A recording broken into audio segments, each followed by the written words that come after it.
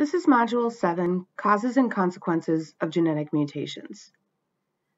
In this video, 7-1, Introduction to Mutations in DNA Repair, I'll talk a little bit about how DNA is replicated when things are going correctly, and what happens, what kinds of pathways are involved in correcting mutations in DNA.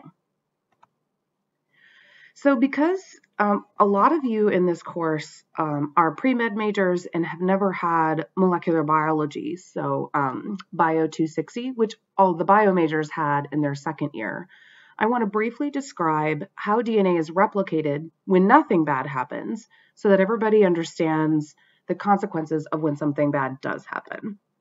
And so I'm going to briefly summarize DNA replication, transcription, and translation.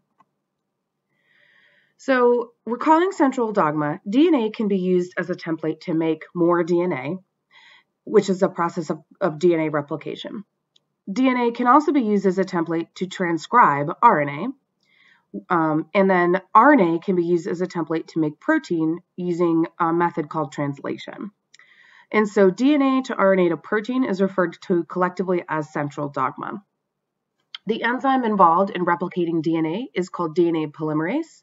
And it can sometimes make errors, but it can also sometimes correct its errors. RNA polymerase is the enzyme responsible for doing transcription or making RNA. And ribosomes and molecules called tRNAs or transfer RNAs are the two molecules responsible for translating RNA into proteins, with ribosome being the enzyme and tRNAs being the donor of amino acids. And more on that in a moment. I just want to make it very clear that when mutations occur that are permanent and affecting the organism for a long period of time, those mutations are happening in the DNA. Typically, you don't see the effect of mutations happening in the RNA. And this is because RNA is a transient molecule, meaning it is degraded quickly after it's made. And so it is possible that RNA polymerase can insert an incorrect base in while making RNA. But it's very unlikely that somebody would see the results of that mutation for a very long period of time. So you might make a bad protein or no protein at all, or malfunctioning protein, but it would only exist for a short period of time since these things have pretty frequent turnover in the cell. However, any change done to the DNA would be permanent, and since changes in the DNA are seen in the RNA and seen in the protein. And since DNA is where we store the information, if you ruin the storage, then you ruin the protein forever. Okay, so I'm going to talk about DNA replication a little bit later, but transcription is the process of using a DNA template to create RNA. And so when there's a mutation that has occurred in the DNA template, you would see that mutation also occurring in the complementary RNA. RNA polymerase is the enzyme that binds to the DNA, and it binds to a particular regulatory region called the promoter region. Once RNA polymerase binds to the promoter region, after it migrates down to the transcription start site, it will begin opening up and breaking the hydrogen bonds that exist between complementary base pairs in the DNA. This is called a transcription bubble. The DNA is read by the RNA polymerase in the 3' to 5' direction and creates a complementary RNA strand, beginning with the 5' end of the RNA and finishing with the 3' end. And so RNA is created in a 5' to 3' direction, and the DNA is read to create it in the 3' to 5' direction, anti-parallel to that. The messenger RNA is therefore complementary to the bases in the DNA. And so C's in the DNA pair with G's in the RNA, and so on. The one exception is that A's in DNA pair with uracil or U in the RNA instead of thymine. So there's no thymine in RNA, there's only uracil in RNA. Okay, so, I forgot to mention. So if there's a mutation in the DNA, you would see a complementary mutation in the RNA. Okay. Translation is the process of using a messenger RNA to create a polypeptide chain. The ribosome is the enzyme that does this. And a ribosome consists of 2 subunits with 3 different sites within it. The ribosome will recognize the translational start site in the messenger RNA, which is always AUG or methionine. The ribosome will then decode the codons within the messenger RNA in sets of 3 in order to produce a polypeptide chain. And so the ribosome will attach near the 5' end of the RNA and move towards the 3' end of the RNA, and then synthesis will begin at the AUG, and then so an inserted of a methionine at the N terminus, and then the last amino acid will be inserted at the C terminus of the polypeptide chain by the ribosome. Translation is a fairly complex process and involves many different molecules. There are 3 major stages: initiation, elongation, which includes translocation, and termination. During initiation, or the beginning of translation, the small ribosomal subunit, which is this one right here, will assemble around the messenger RNA molecule somewhere upstream of the start codon. And when I say upstream, I mean towards the 5' end, somewhere before the start codon. That's not pictured here in this image. The first transfer RNA will attach at the start codon with the small ribosomal subunit, and this is always a tRNA that carries a methionine. These are tRNAs. These are specialized RNA molecules that always take this clover shape that has an anticodon in this end that is complementary to a codon in the RNA. And then on this end, there is an amino acid that correlates and corresponds to that codon in the RNA. After the first tRNA enters and adds a methionine at the start site, AUG, the large ribosomal subunit then attaches and then begins to move down towards the 3' end of the messenger RNA. Now we begin elongation, where the codon in the A site, which is here, will pair with the appropriate anticodon in the tRNA. And so the codon right here in the A site of the ribosome pairs with the anticodon in this tRNA. And this codon and anticodon pair is specific to a particular amino acid. Remember that there's redundancy in the genetic code, and so that one amino acid could be represented by multiple codon-anticodon pairs. When there is a tRNA in the A site and then already one in the P site, at the beginning of elongation, the one that's in the P site is methionine, and then as elongation proceeds, that changes. Adjacent amino acids are linked together by peptide bonds between amino acids in the P site and the A site. Then translocation occurs, where the ribosome moves to the next set of 3 and continues to assemble the growing polypeptide chain. So when a tRNA enters the A site, the one that's already in the A site moves to the P site, a peptide bond is made, and then anything that was in the P site, or the empty tRNA that was in the P site, moves to the E site before it leaves the ribosome. And then these have to be recharged and basically refilled with their appropriate amino acid. And so this will proceed until a stop codon is reached. When a stop codon is reached and it's on one of these 3 stop codons, UAA, UAG, or UGA, the ribosome releases the entire polypeptide and then disassembles. And so the large and small subunit will fall off the messenger RNA, and then the process is done. So if there's a mutation in the DNA that then shows up in the RNA, this could change how it is being read by the ribosome and incoming TNAs during translation, which could lead to a change in amino acid. Remember that the genetic code is redundant, so one amino acid can be encoded by multiple codons. This means that any mutation in the 3rd position of the codon where there tends to be redundancy may not actually lead to a change in amino acid. More on that in the second video. So what if something bad does happen? Typically, we refer to these as mutations, and most mutations are bad and cause harm to the cell. Very occasionally, there are some mutations that are beneficial to the organism from an evolution and adaptation point of view. And so the basic principles of genetics were discovered by examining crosses between wild-type organisms and those that carry mutations. And it's by examining these types of crosses that we were able to not only understand how mutations are inherited, but also the effect of those mutations on phenotype. And so how it changes the organism visually, what we can see. As I mentioned, most mutations, well, actually, that's not true. So mutations sort of take like a normal distribution, where the majority of the mutations, say about 50% of the mutations, are harmless, actually do no damage to the cell whatsoever. And many of us today are carrying these types of mutations, where there was a change from between us and our parents, but we don't actually see any effect of that mutation. 25% of mutations tend to be, or I guess it's really more like, okay, so like 80% of mutations are neutral and basically have no effect. About 10% of mutations are harmful, meaning they cause a defect in the organism and are the source of many inherited diseases. And the remaining 10%, I'm sort of making these up. I'm just trying to follow a normal distribution.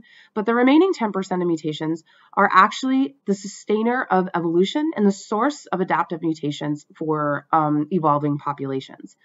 And so basically what this means is, remember that genetic material has to have the capacity to vary. That's one of the 4 requirements for genetic material. It also needs to have the capacity to be faithfully replicated. And so there's a dichotomy here, right? Those are opposed to each other.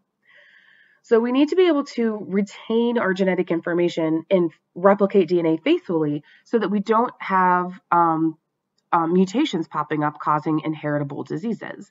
But if DNA never mutated and never changed and was the same from generation to generation, there would be no adaptation either, because there would be no beneficial mutation to select for in favor of over the wild type. And so mutations are also the sustainer of adaptation. Genetic dissection studies are used typically with bacteria, but also with some eukaryotes, to understand gene function. And what this means is, if we want to know what a particular gene does, the best way to do that is to ruin it or break it. And so introduce mutations in a particular gene, and then look to see what types of phenotypes are changed as a consequence of that mutation. And so many of the gene functions that we know in the human genome these days are either ones where we've identified a mutation in somebody who carries a genetic disorder. And so we know now what that gene does because we know what happens when it breaks. We also can get at this using bacteria, where we do what's called knockout studies and destroy a gene in bacteria to determine what happens, what consequence there is when that gene is broken. And so these are called genetic dissection studies. So these types of mutations can be classified in different ways, and we'll talk about the specific types of mutations that can occur in video 7-2. But let's say a mutation does occur. So what happens? How can we repair these mutations? Mutation rates are low. It's about less than 1 error per billion nucleotides. And the reason why mutation rates are low is because we have many cellular pathways that actually repair defects in DNA before they have a chance to become permanent. In order for DNA repair mechanisms to work, it requires 2 nucleotide strands. So one old template strand and one that contains the mutation.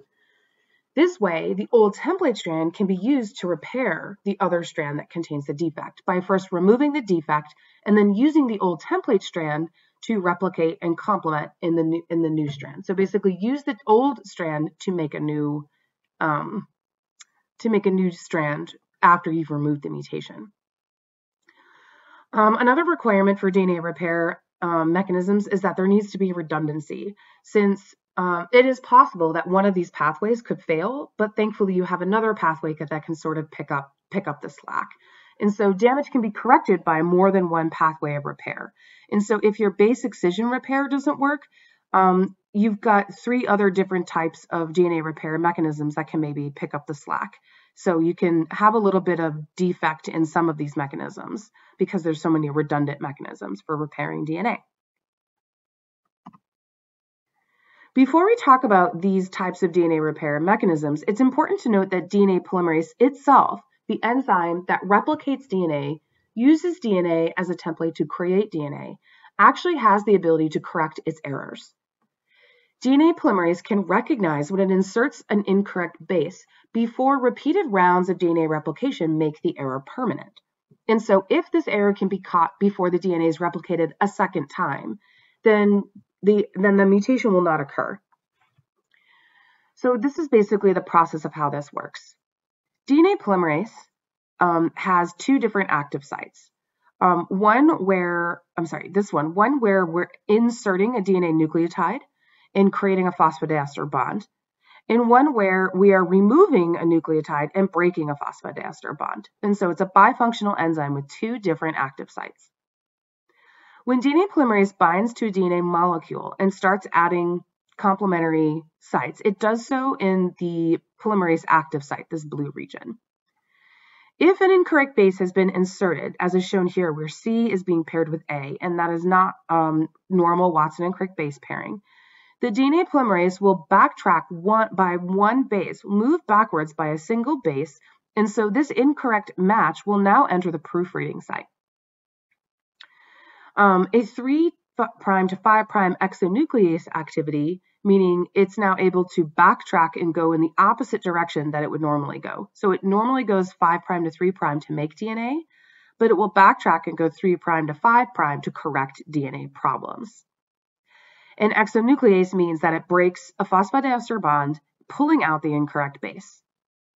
Then when it resumes its 5' to 3' direction, this same base will enter the polymerase active site, the correct base will be inserted, and replication will continue. And so many errors are caught just by the enzyme that is doing the error in the first place. But sometimes DNA polymerase, because it is working very quickly, can miss when it has inserted an incorrect base. And since it can only move back by one base, once it has moved beyond the incorrect base by, say, 3 or 4 others, it can no longer have the ability to correct its error. And so other mechanisms have to be in place to recognize errors when they're made and then repair them.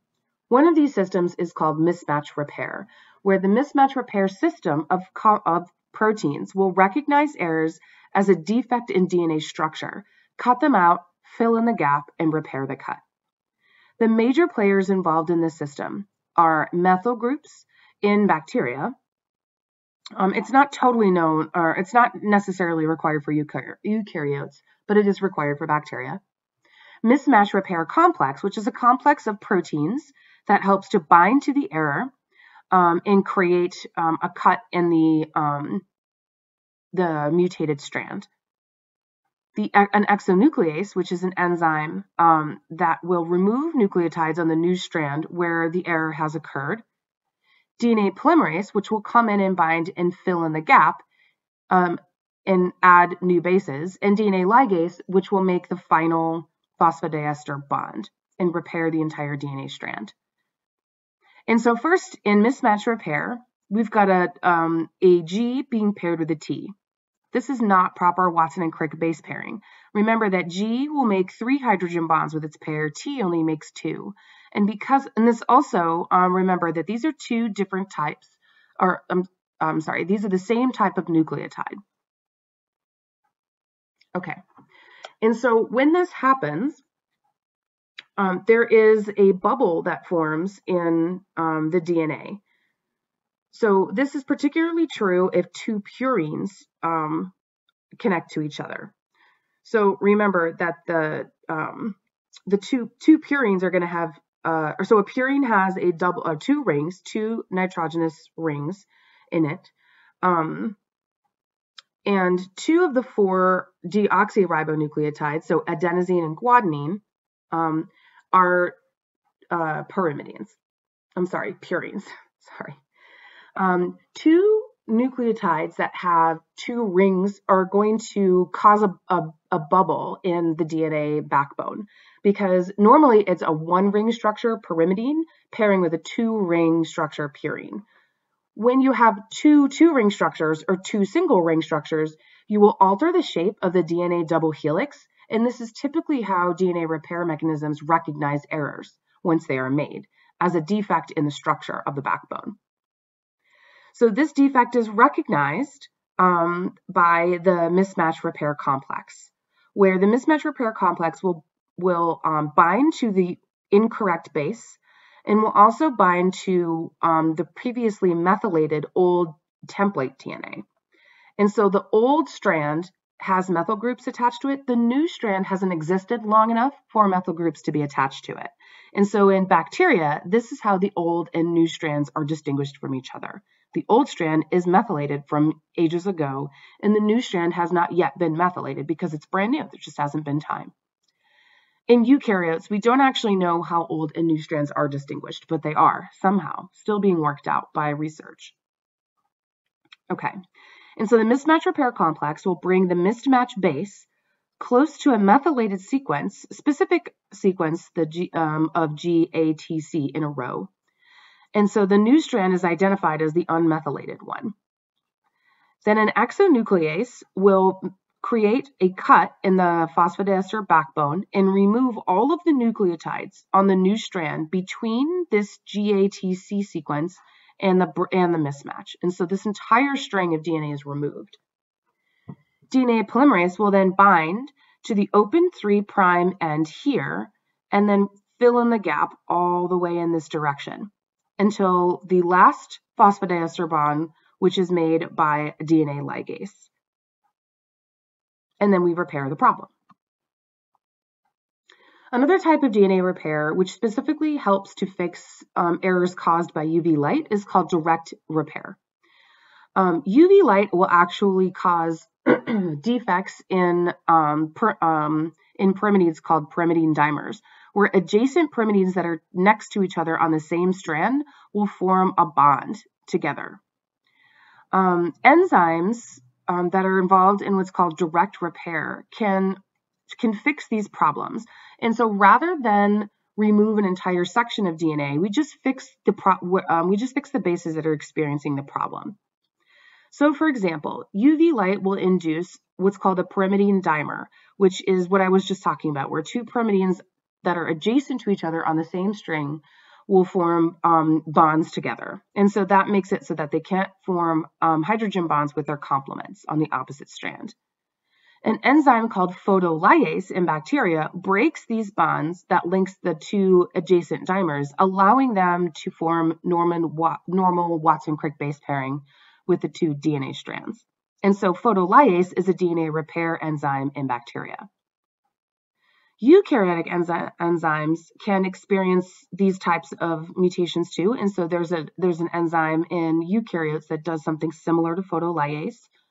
But also eukaryotic, there's another type of alteration to bases called acetylation, where the existing base is mutated in some way to contain an extra functional group. And so, for example, guanine can be methylated to form O-methylguanine. And so, I think I said acetylation, I meant alkylation. My mistake, I'm sorry.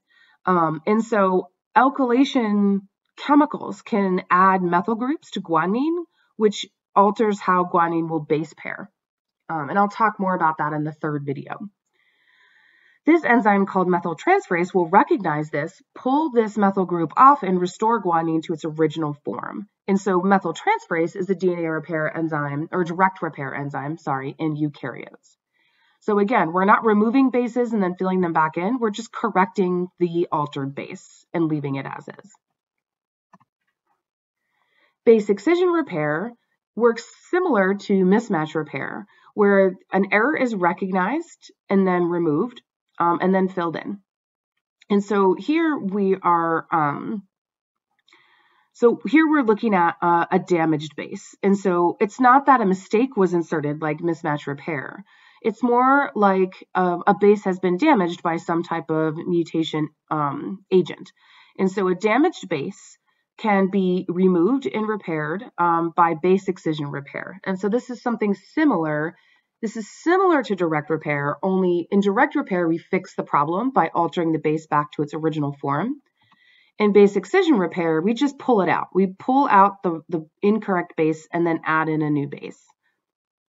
Here, the major players are DNA glycosylase, an apurinic site, an endonuclease, a DNA polymerase, and a DNA ligase. So let's go through this step by step. Okay. Here we have a damaged base where the backbone, this is the DNA backbone here, the phosphodiester backbone. We have the ribose sugar and then the nitrogenous base, which is damaged in some way. An enzyme called DNA glycosylase, which is a base excision repair enzyme, will pull off just the nitrogen base of this nucleotide, leaving the backbone intact. This now generates what's called an AP site, or an apurinic or an apyrimidinic site, depending on which type of base was removed. So if a purine was removed, it's an apurinic site. If a pyrimidine was removed, it's an apyrimidinic site. A special type of endonuclease, which is able to recognize an error, an AP site in the center of a strand. It can recognize this, bind, and break the phosphodiester bond on either side of this site. And this will remove the deoxyribose sugar that has nothing attached to it. We then will use DNA polymerase, which recognizes this open 3' end and inserts a new nucleotide. And then DNA ligase will repair the last nick in the sugar phosphate backbone by making that last phosphodiester bond. The last type of DNA repair that I'm going to talk about is nucleotide excision repair. Nucleotide excision repair moves these bulky DNA lesions that tend to distort the double helix, so similar to mismatch repair. But these are really big distortions of the helix, so typically more than one base that's been added. This system is found in all cells of all organisms, and so every cell is capable of nucleotide excision repair. The major players involved are the enzyme complex, and there's many different types in humans alone, and so they're just collectively referred to as nucleotide excision enzyme complex, DNA polymerase, and DNA ligase. Here, damage to the DNA is distorting the double helix. So again, it's like maybe two purines linked together or two pyrimidines linked together, and that's going to cause a distortion in the double helix. This enzyme complex will recognize the distortion and create a replication bubble where it opens up the double-stranded DNA, breaking hydrogen bonds that exist between them. Single-stranded binding proteins will then bind to each of these single strands, keeping this fork open, so keeping this bubble open and preventing it from just snapping immediately back closed again. The enzyme will cleave and break phosphodiester bonds on either side of the distortion and remove all of it, including the single-stranded binding proteins, leaving a gap. DNA polymerase will then bind to the open 3' end, fill in the gap, and then DNA ligase will seal the last phosphodiester bond.